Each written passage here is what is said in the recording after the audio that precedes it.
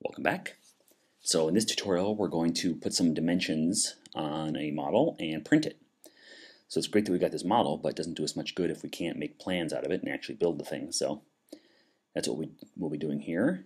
This is a hanging wall cupboard. This was in the autumn issue of Woodworking magazines.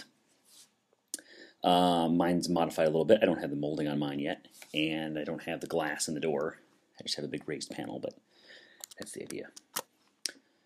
So here's where we are. So here's my model. Here's the outliner with all my groups. I've got a little hanging cleat here on the back, so I'm going to hang it. And a little recess here to hide it so this sits flush against the wall. So there's one really simple tool here that we haven't looked at yet. It's Tools, Dimensions. Kind of like the tape measure, but this one actually keeps a dimension on the screen. And I'll draw it for you. So there's 30 inches. And if we come across here, we've got 18 inches. And it's a little weird because the dimensions actually exist in 3D. So if we rotate around, you get on there, so you get a little line. So there's some ways we can help display those dimensions a little easier and more like traditional plans. You know, we can try to come to the front here and try to line it up. But you can see we're not perfectly square, so this has like this is called aliasing. And you see these weird stacked, looks like little stair steps, because you're not quite perfectly looking at it straight on. It's tilted a little bit. But there's a couple tricks we can do here. The first is going to be perspective. If you notice, I'm going to delete these dimensions here. In the real world, when you're looking at something, everything converges towards the horizon. We can get a sample here if we add a couple guidelines. Oops. You see how these guides kind of go out towards infinity and meet at the horizon. So even though we know this top and bottom are parallel to each other, when we look at it with our eye, you know, this one angles down, this one angles up. Well, there's a view we can do in here. If we go to Camera, Parallel Projection, gets rid of that convergence. So parallel lines always remain parallel. This one slopes up, this one slopes up. And this is kind of what you see in traditional exploded view plans. You see this isometric view, they call it. I've also heard it called like 3/4 view, where you're kind of off to the side, up, and around the corner from the front, looking at it at an angle like this, where all these lines remain parallel. So when you see a diagram in a magazine or in a book showing you dimensions and something on an object, this parallel projection is sort of the view that they use. But doing this gives us some standard views that we won't get that aliasing. So if we go standard camera, standard views, front, we see it perfectly straight on. We can go camera, standard views, we can go top. See the top there. So this is perfect views here for making our plans. And there's a quicker way to get to this than to keep going up to camera and standard views. What we can do is if you right click on this toolbar, you say customize.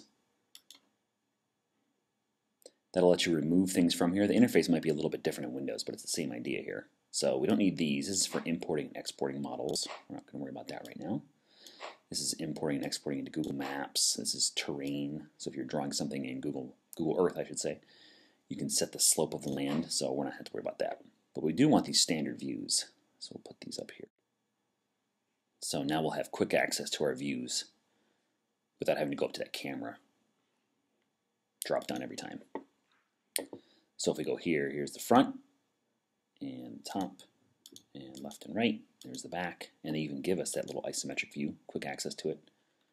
This happens to be looking at the back, so it doesn't really do us as much good, so we'd want to rotate around to the front there. But okay, so let's make some dimensions here. So we're going to go to the front view. We'll zoom in a little bit, and we'll go and make our dimensions. And these are going to kind of be overall dimensions. So there's the front. And the way you draw these is you click once, start point, once for your end point, and then when you move the mouse, it does the distance away from your model. Click again to set that. And once you have one, when you roll over it turns blue, you can click again, and then you can move it if you need to realign it there. Dimensions tool is a little finicky. You can only start a dimension at an intersection, so I can start in an intersection or a midpoint, but I can't start like anywhere I want. So I can't come over here and say, oh, I want a dimension from here to here. And you can't stop anywhere either. So we can start here, but I can't stop here. If I click, it doesn't keep it until you're on an endpoint. Once you get to your little purple square there, then you can click and stop. All right. So there's dimensions for the front. And let's come and do some dimensions for the side. Now you notice this little thin line right here. So like I was saying before, since those dimensions actually exist in 3D, you can kind of see the dimension line. So one thing we can do is if we come back to the front, we'll group these, hold shift here and select them both, and we'll group them.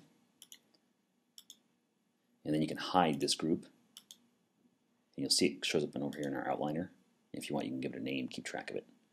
So I'll kind of do dimensions for each view and then hide them so they don't kind of get in the way of each other. Let's come over here to the side. And we'll do our dimensions. Over here and come down. Now let's say we wanted to get this face frame in here. We can get it, but you see the dimensions kind of squished in there. You can't really read it. So if you come up here to Window, Entity Info, this gives us a new little panel here we can use. And this shows us properties for anything that's currently selected. So when I click on this dimension, for example, I'm going to click this down arrow to give us a few more options. There's the text that's displayed, and then it says where it's going to display at text position. So if we say outside end, it'll pop out the outside. Outside start would overlay over this other guy, but in some cases that would be where you actually want it to be. So we're going to go outside end. And our arrows in there are a little squished together, so we can change the arrow type. You can go none, just have a little line. You can have slashes, dots, or an open arrow instead of a closed arrow, but that's probably even worse, so I'll do none for that one. And then rather than have this one up here, if you wanted to, we could delete that. And we can draw one over top of this that shows the full dimension, like this. So depending on your style, how you like to see your dimensions drawn. All right, so we'll come and we'll group these and hide them. Let's say we want to go back to the front, and now we'll do just our carcass. So we're going to get rid of the door. We'll hide that. And we'll hide the drawer. And we'll hide the face frame. And we'll hide the back. So there's our carcass. Oh, that's that hanging cleat in there, so we'll hide that too. There we go. So we'll start making some dimensions here. And we'll do this top piece here, including the rabbit. So we'll make sure we're here. And we're here in this outside corner. Come up. And then we'll do the overall dimensions for this side. Like that. And we'll do this. And we'll show the space between these. And you get nice little hints here and make all your dimensions line up. It wants to snap where the other one is. That's kind of handy. And let's say we wanted to do the thickness of these pieces.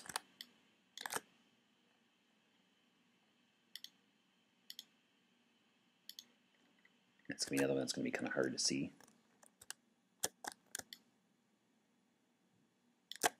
So we'll do that entity info again, and we'll put him outside. And get rid of his arrows.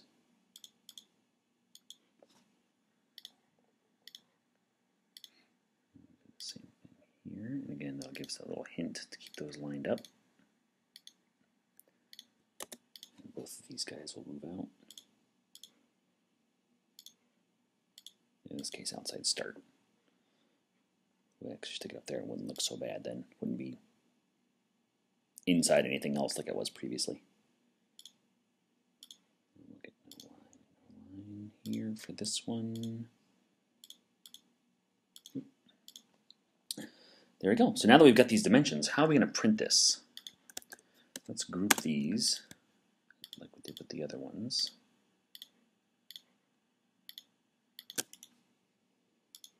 And I'm going to actually print these ones, so I won't hide these yet.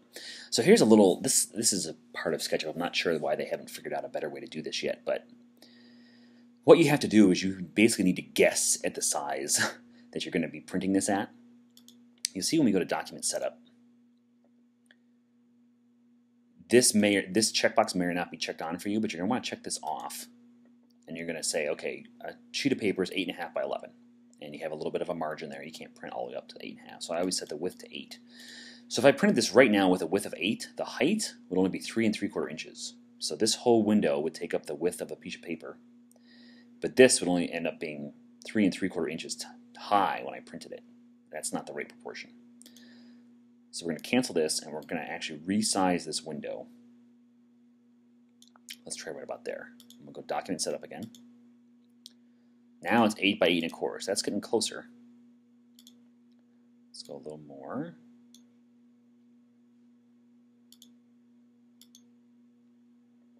By 9.5. Get rid of this. A little bit more. 8 by 9 7/8. So that's pretty close. I like to do about 8 by 10 or so. Get myself some room. So one of these dimensions changed a little bit, so I can just reset this to 8. So 8 by 10 1/16. That looks good. So now if you were to print this, this would fit on a sheet of paper and look really good. Basically full screen, or full page. And you just go File, Print, set your settings. This, of course, looks different in Windows. But if you can find this option, you do want this turned on, vector printing. That'll give you lines that are super crisp, no matter how much you enlarge this thing and try to make it as big as you want. The lines will still be super sharp, otherwise they get fuzzy the bigger they are. I'll do it as a PDF here so we can see an example. Oops, I'll just go preview. This will actually turn it into a PDF for me. This probably isn't available on Windows, but there are free PDF makers you can find. So you see that's what it looked like on a sheet of paper. It's perfect. And you notice here if we zoom in, these lines stay nice and sharp. So there we go, that's how you print. Now, it's going to be kind of annoying to have to constantly, now I'd have to hide these and turn everything back on.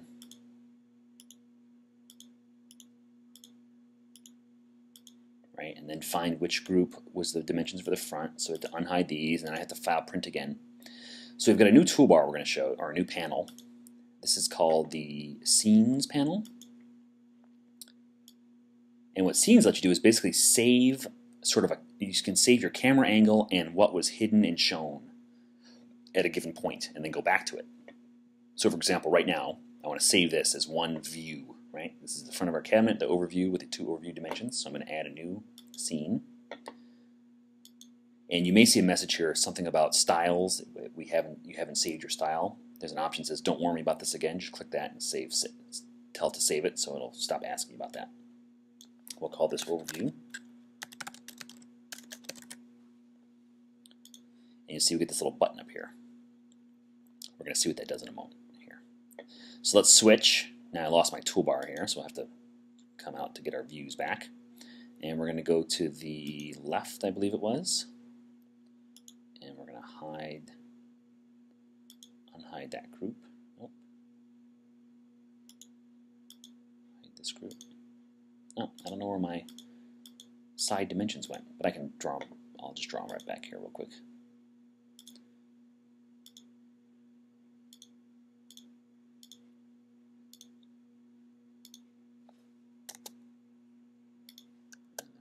These,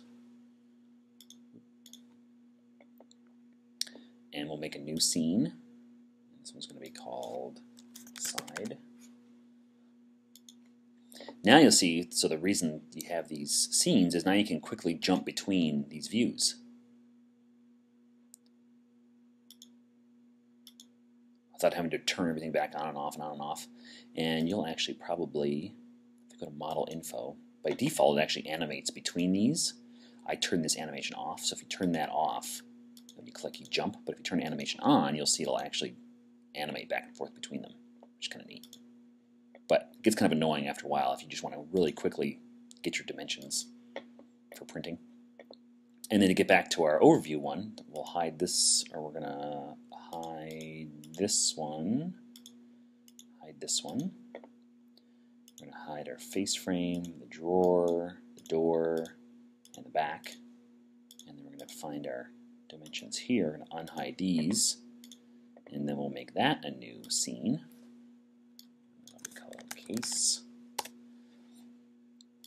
And now I can quickly jump between all these dimensions. So there's my side ones. I can print that, come to the front here with the case, print that, and do the overview and print that one. And you can have as many of these as you like. And there you go. So there's printing, scenes, and dimensions. Oh, and one last little thing about scenes. Remember, it's only keeping the current view, like the current angle of the camera and what was turned on or off. It's not actually keeping the position of stuff in your model. So if I was to rotate around here, let's say, and I wanted to move the face frame for whatever reason, and I move this out. Now when I switch between these scenes, the face frame is still moved. So it doesn't remember where things were, it just remembers where the camera was and what things in your outliner were hidden or shown. You can see here in this list, shows you what it actually keeps track of.